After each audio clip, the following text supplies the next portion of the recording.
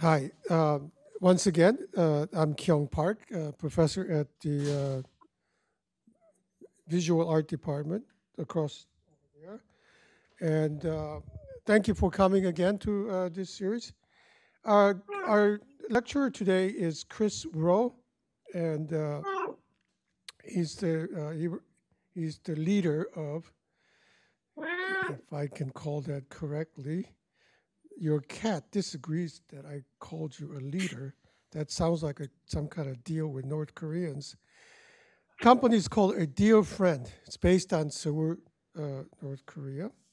And the lecture title is The Lights Are On, but Nobody's Home.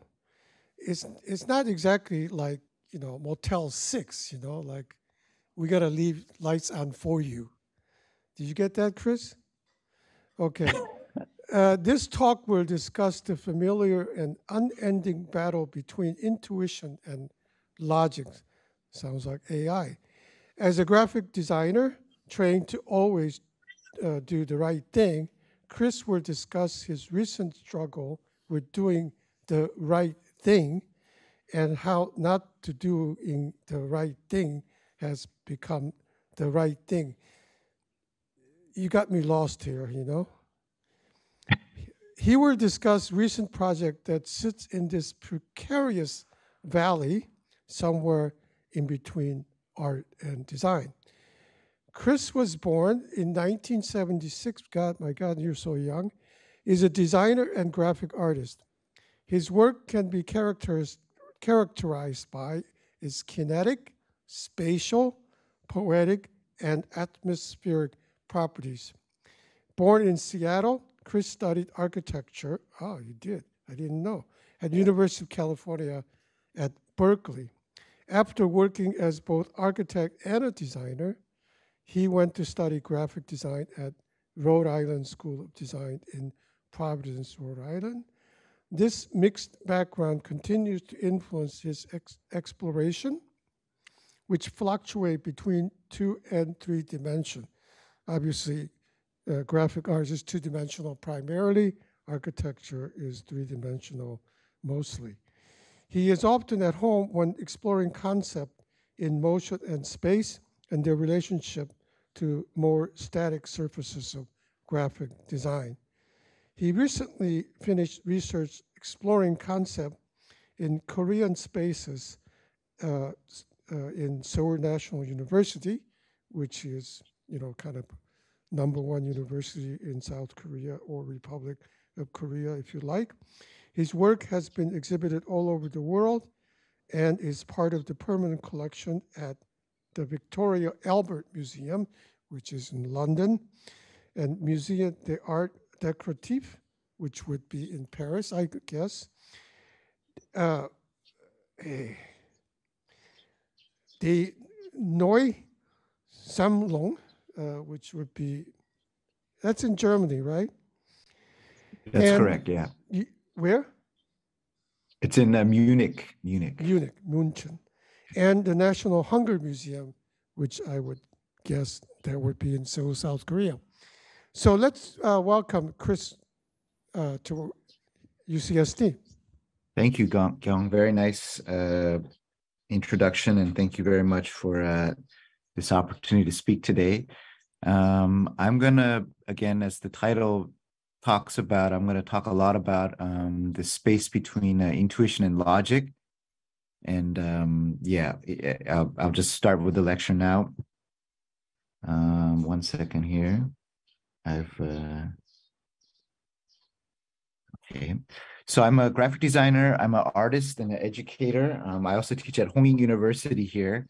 And so my life right now is pretty much divided into 33% pods. So I'm a 33% graphic designer, 33% artist, and a 33% educator. And so I'm kind of spanning all these roles all the time. And today what I'll talk about is probably more graphic design and some of my kind of experimental kind of fine art practice. So these are the two things I'm going to talk about today. Yeah, as the title says, lights are on, but nobody's home. This is an old, whatever idiom or expression that I've always been fond of. And I hope as I keep talking, it might make a little bit more sense. But as Kyung said, it doesn't make quite much sense now. But hopefully, I'm gonna clarify some of these things as we continue. So the first couple projects, and I've divided the presentation into two halves. The first half is dealing with logic, and I'd say my life as a graphic designer is very logical. So everything that I've done, everything that I do has a reason and a kind of logic and a kind of common sense that goes into the process and actually the implementation of a lot of the graphic design work that I'm doing. So yeah, this first section will be talking about more logical projects. In the past couple years, I'm sorry, I have a cat here who's very needy in the morning, and so he keeps coming back and forth. So I apologize. I apologize in advance. So my recent design practice has shifted quite a bit, and I've gone towards what I call a reductive state of design. And I think I mentioned this today, and this is the first time I've mentioned this in any presentation. And I think I've mentioned this because this is, I thought it was quite apropos for the theme of this lecture series, as well as Kyung's recent research for not only the Korea Pavilion of the Venice Biennale, but also the Civichon project, which is a project that I participated on with Kyung, I think about 2 years ago, or last year, was it? I don't quite remember. But I've recently come to this realization that design, what I've been doing as a kind of commercial graphic designer, is not kind of helping the situation, actually. So, we are charged with creating visual communications that can excite or exhilarate people, but I'm realizing too that we have a certain responsibility as designers, and I see that this endless cycle of recreation and producing more and more design has become perhaps problematic in some ways. So a lot of my recent designs, I've been striving for a kind of reduced state of design that I hope is both something that can grow, something that can age, something that doesn't necessarily need to change, actually. And what I mean by that is some of these next projects that I'm showing you, I'm hoping that they can actually last for a long time. So if you look at a lot of graphic design, it's very ephemeral. It's not meant to last very long, but I'm hoping to create design that doesn't need a rebrand or a reinvestigation. It's a design that can last, that's very simple, that can last for a very, very long time.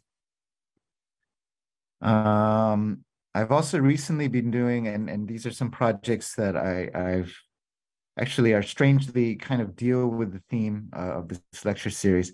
I've been working a lot on some, I guess, regenerative projects or rehabilitative projects for spaces in outside of Seoul. So if you know South Korea, it is an extremely Seoul-based country. I mean, Seoul is just like the mega center, if not the whole country in some ways. And we've got a lot of issues with neighborhoods, cities outside of Seoul, population decline, people just gravitating towards Seoul in an extreme and kind of very unbalanced way, in my opinion. And so I've been, lucky to work on a couple projects where the goal is to kind of regenerate some interest in these areas outside of Seoul. So this first project is called Yonsan Culture Center. And I've been working with an architect here named Hwang Sunu, and he's been kind of this he's a very charismatic instigator of things, and he's kind of become this go-to person to take existing places and kind of regenerate them. So what this used to be an agricultural storage facility. And what they wanted to do, I mean, it's just been sitting here for years. And what they wanted to do was they wanted to invigorate this space by turning it into a cultural space, actually. So you can see some of these are the before pictures.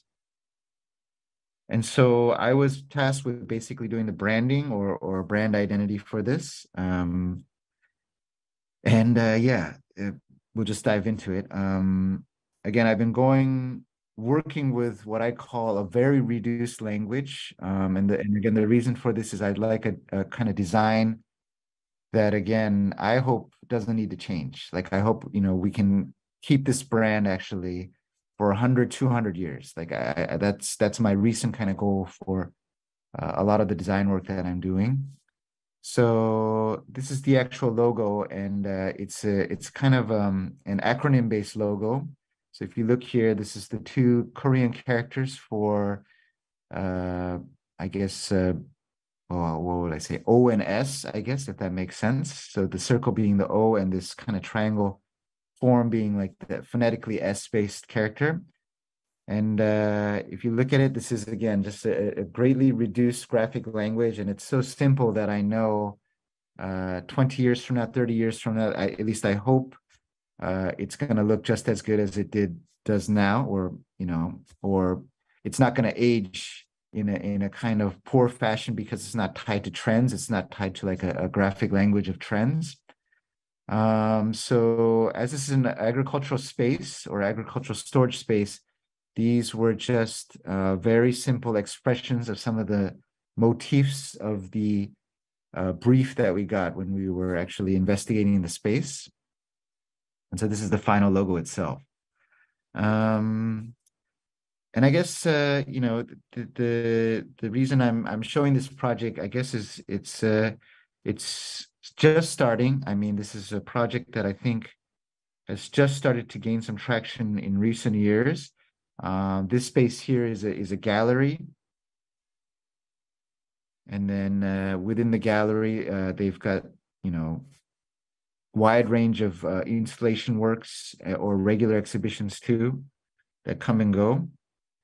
And the program for this space, it's not only a gallery, there's an education center, there's a cafe, there's a dance performance, well, not a performance space, but a kind of dance practice space. And I know that they were talking about a brewery because originally wheat was a large story for this, the historical part of the space. But I don't know if they've gotten the permission to actually create a brewery yet, but I know that was in the works actually. And so yeah, I've strangely been working on a lot of these kind of projects, regenerative projects that are re-examining kind of dead or unused spaces and trying to revitalize them. And I've been working again from a graphic design point of view on how to kind of reestablish these spaces with again, what I'm hoping is long-lasting or timeless design. This is another recent project, and this is very much in the beginning stages, so I don't have much to show from this, but I just want to kind of introduce this project a little bit. This is the Pangyo village of time, or the Hyunam village. It's not too far from Gunsan, which is, I know, where Kyung was doing a lot of his research for the Biennale. This is it's a small village, and actually it had received the nickname of the village or the city that time had forgotten, which is it's an unfortunate name. An episode by a local broadcast station here, and they had nicknamed this city, the city that time had forgotten, and it's a name that's stuck, but the residents actually hate very much because it means that the city is truly dead, like it's just stuck in time. And so this project was, kind of initiated to kind of revitalize this. It's a very small neighborhood, but there's four key kind of, what is it called? National heritage monuments or architecture that is, cannot be touched or altered in a way because it is meaningful and historic. And so these four kind of structures have kind of created what they're hoping will create the foundations for a revitalized neighborhood or a city that gains interest again from people outside of the neighborhood or even from people from Seoul. And yeah, these are just some of the examples of the building. This is I think this used to be a mill, and they hope to preserve a lot. It's very fascinating. I mean, it's almost all as is, and if you look at the architecture planning, they are attempting to preserve a lot of the initial infrastructure and existing walls and columns and structures and whatnot. So it's yeah. So the whole plan, in theory sounds great, and it's in the midst of I guess creation at this point or production at this point. But these are just some of the spaces before, and I have not been here in a couple months, so I don't know exactly how this is developing yet. So I'm kind of just following along from a distance. This is an old theater here that's quite wonderful, actually. The space itself is quite fascinating, and it has this very beautiful facade that I also feel should not be touched at all and should be kept intact as much as possible. So this is the actual logo. It's based upon a small mountain there called the Hyunam Bawi. And this mountain or kind of hill is actually very symbolic for the local residents. And so we took this and we wanted to do something with this.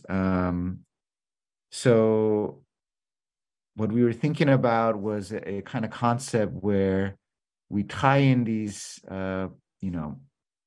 this idea about, yesterday and tomorrow, this idea about time, because we felt even though the nickname was unfortunate, the idea itself was quite fascinating to us. The idea of time as an integral part of the brand was also very, very much something that we wanted to keep, actually. So, the logo itself became kind of two components, a kind of graphic element implying, X and Y, Z axis and the extension or the elongation of time, as well as this round abstract shape that, well, not abstract, actually, the form is actually based upon, some of the perceived shape of the actual mountain or hill there, actually. We also were, fascinated by some of the existing signage there. This is actually a Tongdak house. It's I guess what would that be, like a rotisserie chicken restaurant here, or a chicken kind of restaurant here. And so we actually generated a new typeface for this project based upon just some of the actual existing language of some of the signage there. So this is the typeface here in action.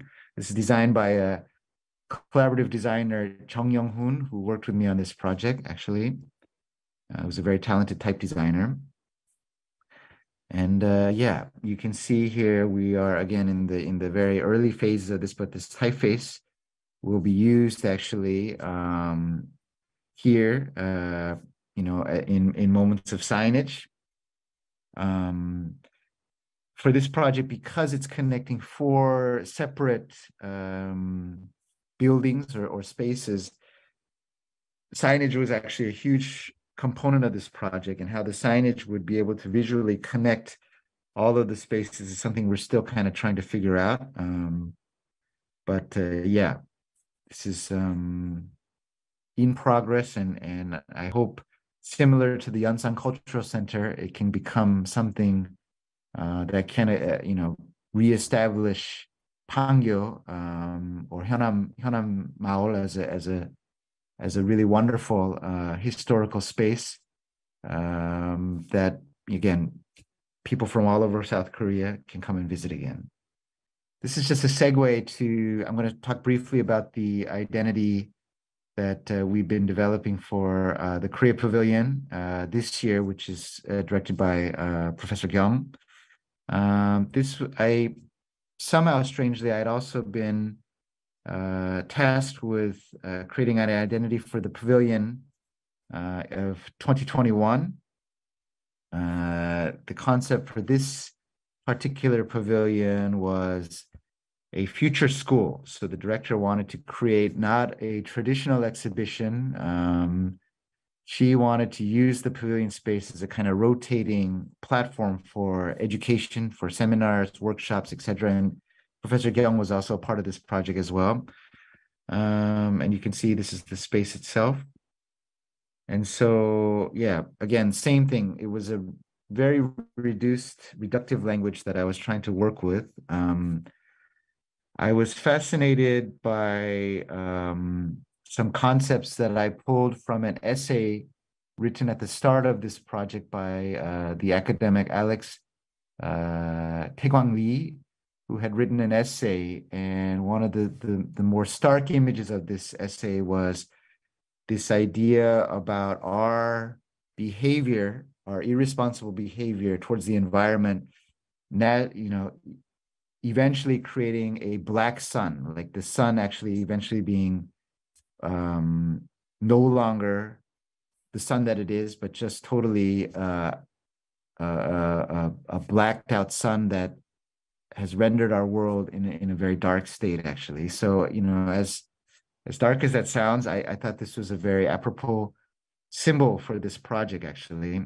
And if you can look at the graphic language again, it's very simple. And what I was trying to do was I was trying to create a kind of open branding platform where all this various kind of content over the weeks of the Biennale could actually come through and be part of the brand system itself. Yeah. This is also very much in progress. I don't know if Professor Kyung has shown much of this, but I'll just talk very briefly about it. It's still very much in progress. This is an identity system for this year's event. And similarly, I was inspired by Professor Kyung's writing. He had mentioned, so the concept is a 2086, what will happen in the year 2086. And again, one of the concepts that I really gravitated was this idea about post-progress. So we are in a state of, we're kind of after progress now. And now we are in what I think should be a more reflective state of the things that we're doing and the things that eventually will happen because of our actions, actually. So this abstract graphic, a lot of it actually is based upon the original Civichon identity, but it's gone further into the Civichon identity where these lines that are expressive of perhaps progress or our kind of human innovation and machine industrial thinking, and the degradation of that over time, actually, the slow and eventual degradation of that over time, actually. So again, this is a very simple identity system, but it is, again, one that is following what I'm calling now a reductive state of design, and a design that I hope can last for a long time. And yeah, this is very much in the middle phases now. But I hope all of you guys can visit Venice at one point and see what's in store. I'm not going to reveal much more. I'm pretty sure Professor Gyeong has talked about this quite a bit, but yeah. Okay, now I'm going to move into the next phase of the presentation, which is intuition. So I am constantly struggling, I think, between these two worlds, and intuition is something that I've become very fascinated in as well in the past couple of years. So my design interest has gone towards a very reductive state of design, but my other fascination has become intuition, the things that perhaps just don't make sense, actually. So it became very apparent about 11 years ago. This is a villa, a typical kind of housing unit in Korea. It's a 3 or 4 story unit. And this is the villa that was built right across from my old place. And if you look here, it's brand new. It's a brand new villa. If you look here between the 2nd and 3rd floor, there's a small piece of tape here, okay? This tape, I would see this tape every day when I went to work. And after a while, this tape started to really bother me. Like it just bothered me so much because this building is brand new. And I began to think, why is there this tape there? Like just making me crazy. Like I was thinking, this is a brand new building. Why don't they just get rid of this tape? Why is this tape there? And then I began to think about it. I began to think, why does this tape bother me so much? Because actually, this tape is actually quite helpful in some ways. I mean, this is a very bland, very standard, typical kind of building in Korea.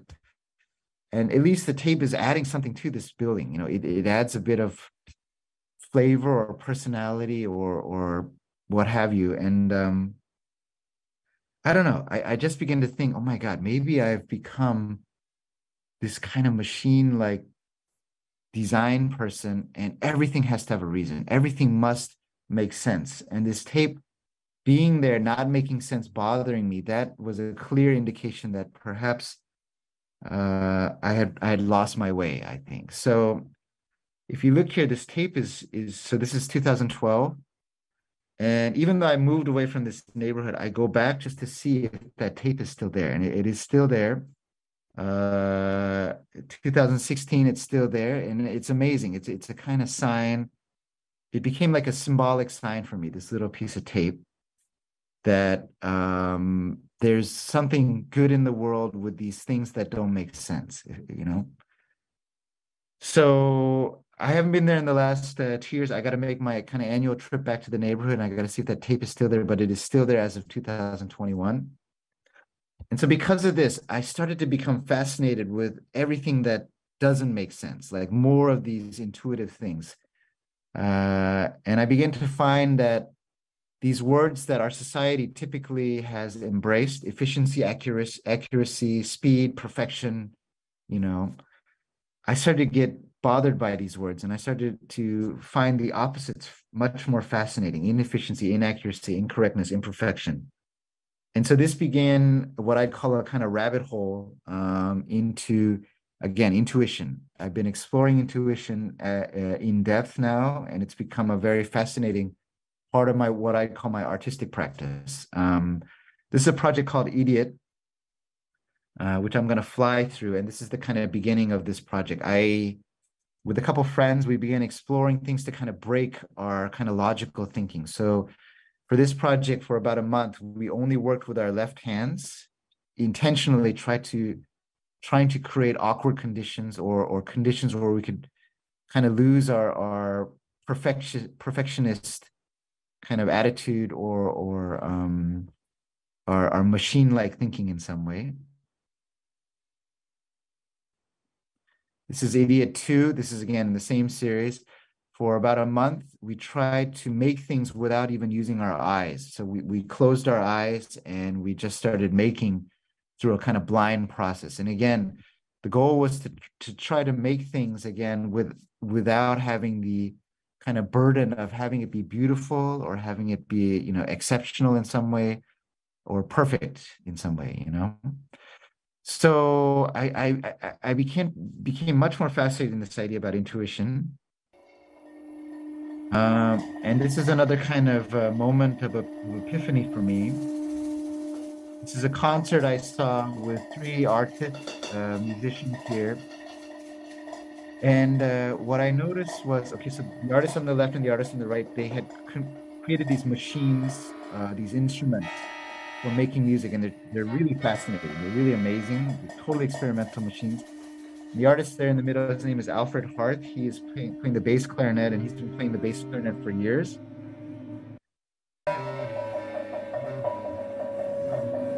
And so when I was watching this, it suddenly hit me,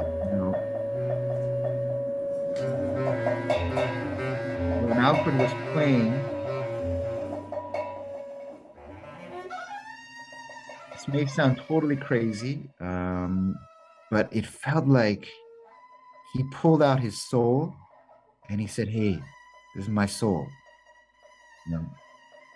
Here it is. You can experience my soul." I know that sounds really crazy, but I had a clear moment at that point in time that I wanted to do the same. I wanted to know something so well. I wanted to master something so well that I too could at any moment pull out my soul and just give it to you or hand it to somebody and let somebody experience my soul, actually. I know that sounds very crazy, but it became a huge desire of mine. So I decided at that time I wanted to go deep into something. I wanted to really go deep into something. I really wanted to know something extremely well, to the point that it could become an expressive mechanism where I could pull these things out of myself, these deep things out of myself. So I started to go back to some of the things that I was constantly experimenting with for years, and this is one of them. I always had loved this crappy printing, like, you know, the things that came out of your printer that were totally effed up or just messed up. And again, it's for the same reasons. I just found these to be much more interesting than perfect prints. So these are like, you know, when your toner is gone, when you've got a crappy Xerox image, you know, when your scan is incorrect, like these kind of things started to fascinate me. And so this became the rabbit hole. I started to just go deeper into this rabbit hole again with the intention of trying to be deep, trying to learn something deeper. So I got the idea, oh, maybe if these are not letter-sized prints, maybe if I blow these up, what happens? So I started to play with the scale of these. And then I started to play with the printing techniques. Maybe I can use different kind of inks or different kind of papers, and not only play with size and scale, but also play with how they're actually executed, or the kind of material quality of these. And then I had this other idea. Oh my God, maybe I could actually create frame sequences from these. And so this is the very first frame sequence I made. It's a very rough 6-frame sequence, but I thought, oh, these prints can actually reverse themselves back into motion graphics or digital design in some way. And so that became a kind of new series of works where I started just playing with these kind of totally inefficient, kind of stupid animations, actually. And I didn't really know what I was doing with these, but I just kind of kept making them, again, for the whole purpose of trying to go deep into something, trying to understand something very deeply. And so after making a bunch of these, my friend actually, one day he said, hey, Chris, you know what? I think I can hear something, man. And I was like, that's pretty interesting. Like, what do you hear? He's like, I don't know. But when I see this, I feel like I can hear something, like something, you know, something, I don't know what it is, but I think I can hear something. And when I heard this, I was like, oh my God, that's kind of amazing, man. You know, like I made something that without thinking about any sound or anything, but that this person felt sound was extremely liberating, actually. And so I thought, oh my God, this could be something as well. And so I kept going with these. And then, you know, while doing this, I also started to look up, you know, interviews with musicians and sound artists. And, you know, the thing that I found that was so fascinating was that nobody ever asked these musicians, you know, why did you make this sound? Why did you make this song like this? Like, what is the reason for doing that? And, you know, as you know, in visual art or design, graphic design, everybody's asking, what is the reason why it is? You know, what is the purpose of this? What does this mean? You know? And I just suddenly felt so liberated. I felt, oh my God, maybe I can, you know, maybe this is freedom for me. Maybe I can actually, you know, make in a way that, again, it doesn't have to make sense. It doesn't have to have a meaning. And again, it can be totally intuitive, actually. So the sound series is continuing, for better or for worse, but I feel that it's getting better, and it keeps evolving in a lot of ways. But again, yeah, it has been a very liberating process in some ways. I'm gonna just keep flying through these.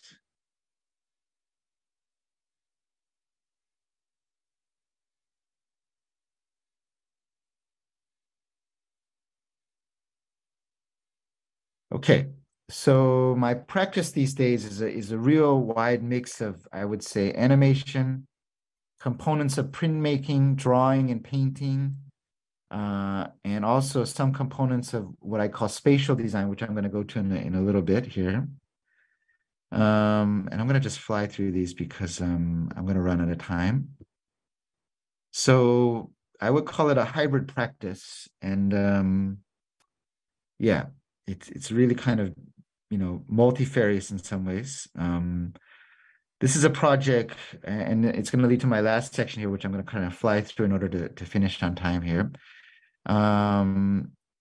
I became interested, further as an extension of my background in architecture, in both space and, again, trying to break these kind of logical systems. So this is a project that was commissioned by a hotel here in Seoul called Rhode Hotel. And for this project, I thought it'd be fun to explore numbers. As you guys know, I'm a quite intuitive person, so I was always terrible at math, engineering, science. And I never liked the fact that numbers were always just numbers. Like the number 2 is just number 2. There's no like variation on that at all. And I thought it'd be interesting. What if I explore these couple numbers, a set of numbers in a more intuitive way? So this is a series of explorations of the number 3. And this eventually became a public kind of installation. So there's a small alley next to this hotel, and the hotel had asked me if I could come and create something for this alley. So I had created this, I guess this could be called like a wall graphic or a mural in some way, or an installation. It's kind of a mix of all 3, I think. But I wanted to use the language of signage as well, which is also something I wanted to break. Signage, as you know, is always text-based and just communicating something, but I thought it'd be fascinating to make signage without any kind of text communication, without any language.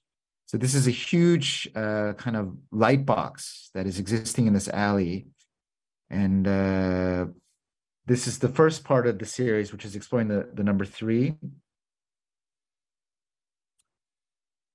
This is the second part of the series, which is exploring the number 2.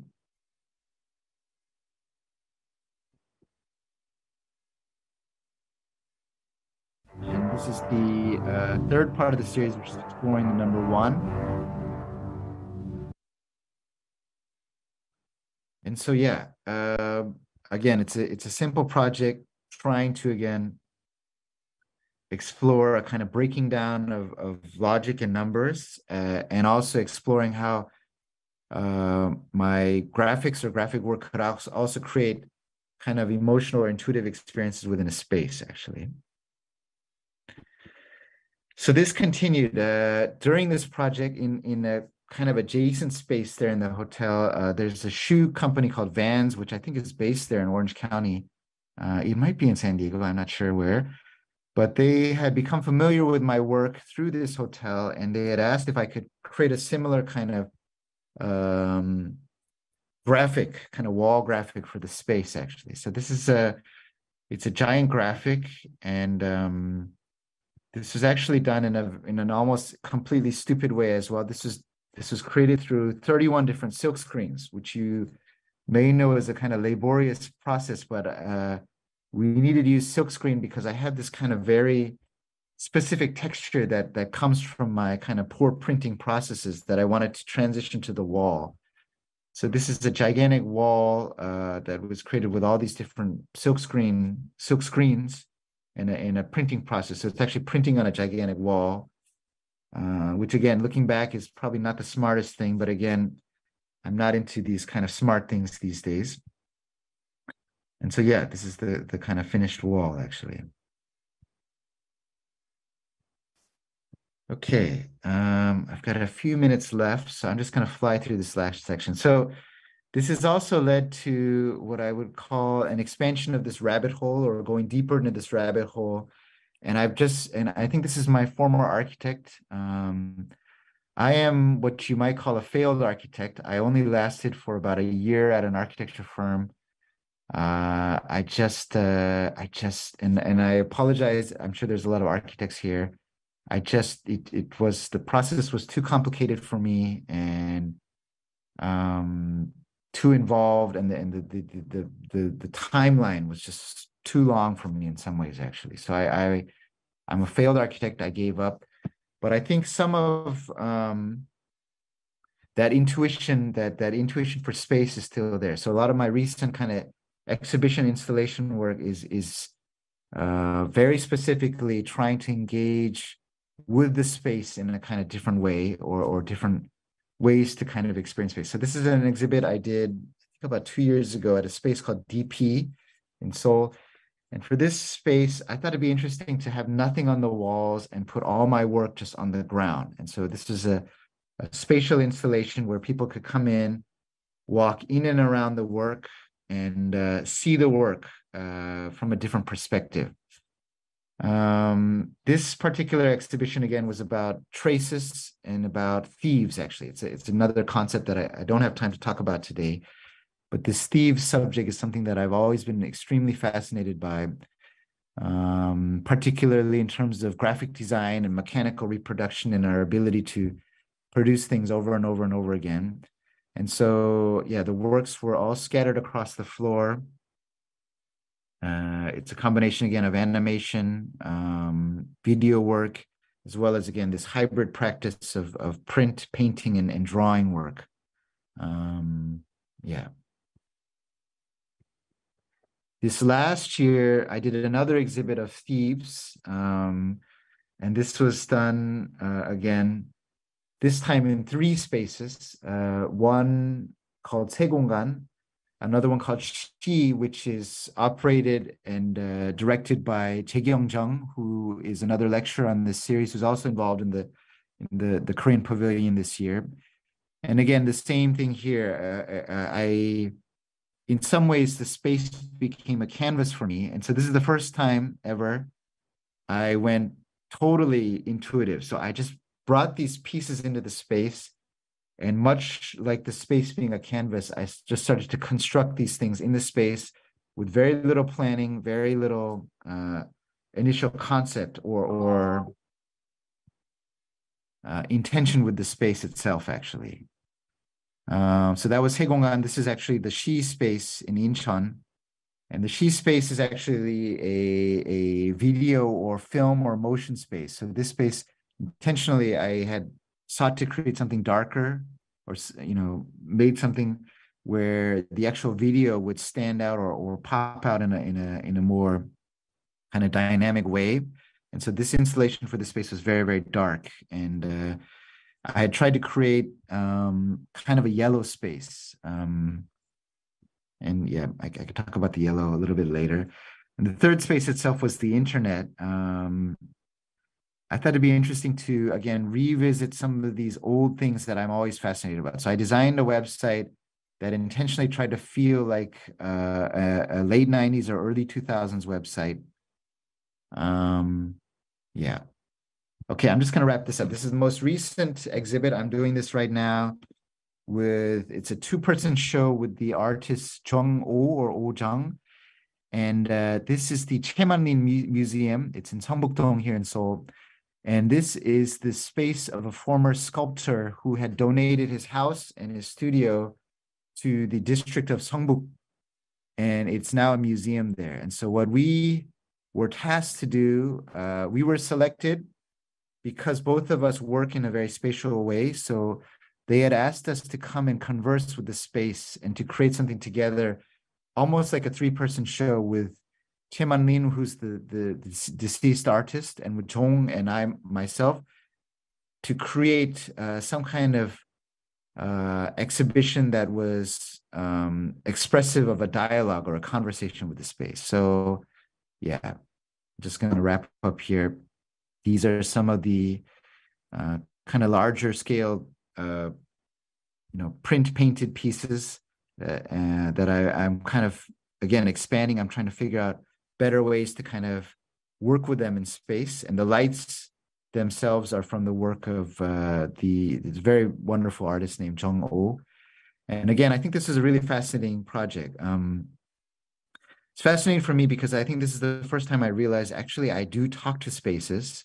I know this sounds a little bit nuts too, but here I had many conversations with this space, and it was a weird conversation because the space itself kept telling me not to second guess myself. So all these places and the decisions that I made are almost exactly like my very first intuition. So it was funny, the space kept correcting me. Like I went back and I kept thinking, maybe I should do that. And it was like a weird godlike voice, and the space kept saying, hey, Chris, why do you keep going back on your agreement? We had agreed this would be good.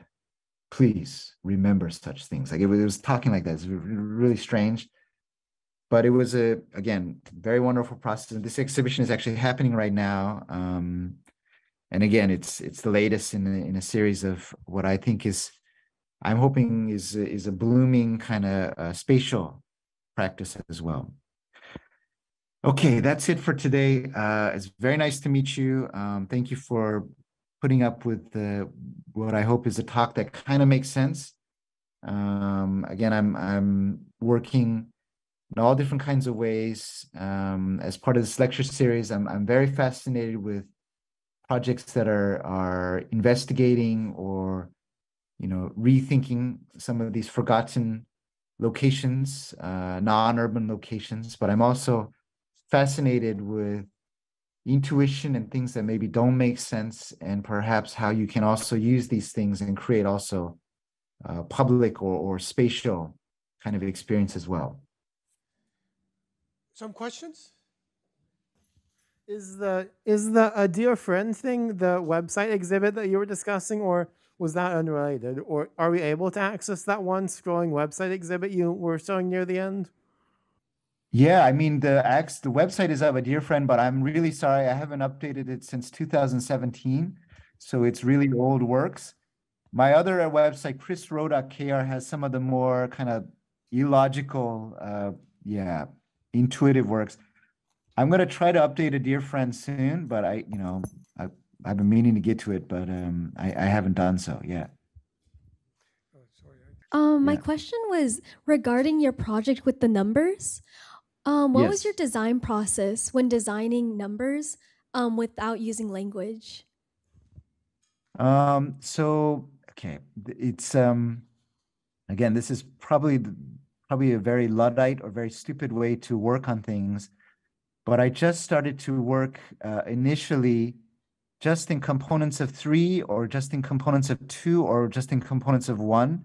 So I thought I'd make a kind of rule-based system, even though I don't like rules that much, and just isolate these visual exercises to these numbers and just explore what I was curious. So I first started with the number 3, and I was just curious if you could actually feel 3 or see 3, in a different kind of way. So, you just look at the number 3 and it's a 3, but I was wondering if you look at these 3 components, and I was working a lot in animation at the time, how these 3 components, if you looked at this relationship that was created by the animation, if people could actually see the 3 or feel the 3 in a different kind of way.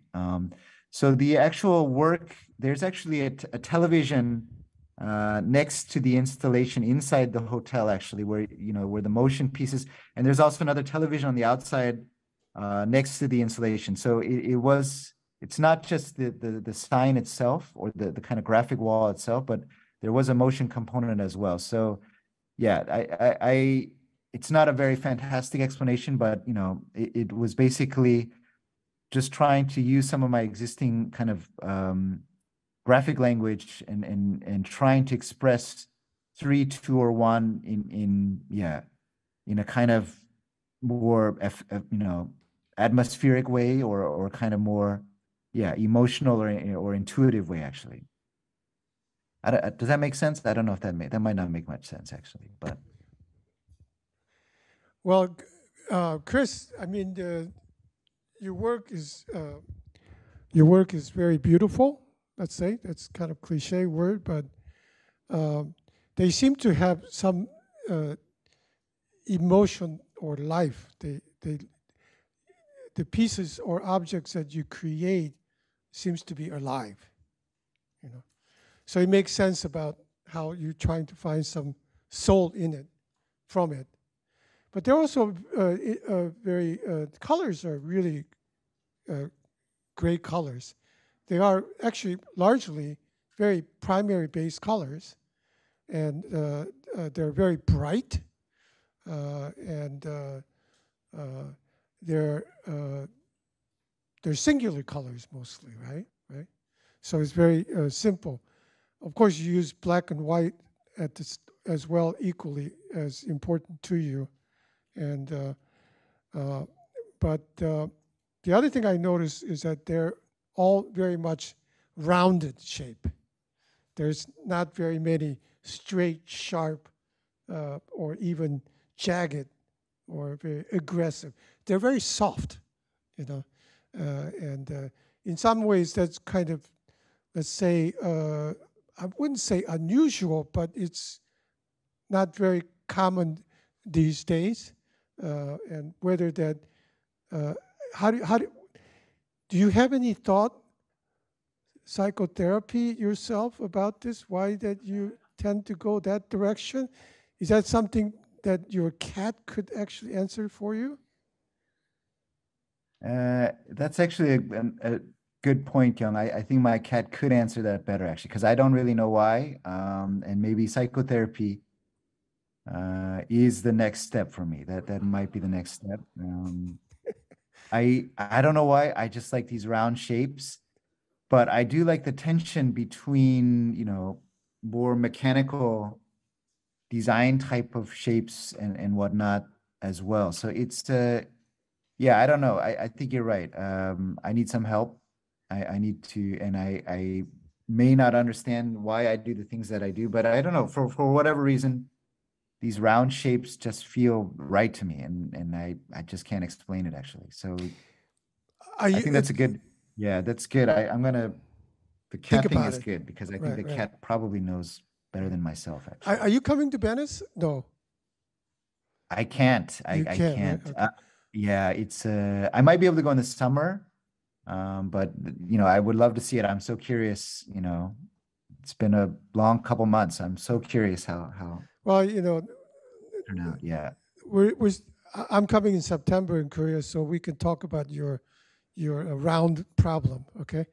But I really appreciate today we had some people from attending the lecture from outside of class, let's say. That's really great. In fact, a family came. That's amazing. That's really wonderful. That's fantastic. But I want to tell you next week, the lecture will be Yunjae Beck, and he's going to talk completely different thing about it, which is that rural organic farming communities in South Korea, in rural villages, and how people from the city, as Chris explained, Seoul metropolitan area has 21, almost 22 million people out of 52 million Korean population. Actually, no, wait a minute. I think it's more. Actually, I think now it's like 52% of South Koreans live in Seoul metropolitan area, right? Out of 52 million people, and 52% of South Korean lives in high-rise apartments. So South Koreans love 52, right? But there are movement toward the countryside, slow, very small. But interestingly, they're retired people. Obviously, you would think they're going back to their, let's say, hometown. And then middle-aged people who are fed up with urban life and wants to find a different way to live, which is like farming, right?